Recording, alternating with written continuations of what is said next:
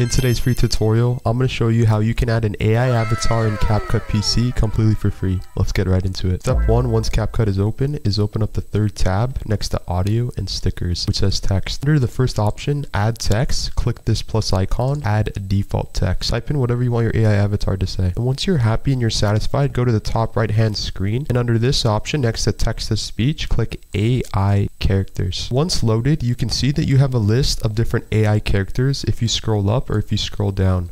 Choose an AI character of your choice. They're all completely for free. You can click on the AI avatar or character. Hey, good to see you. And as you will see, it will load and preview onto the screen. And you can click add at the bottom right hand screen.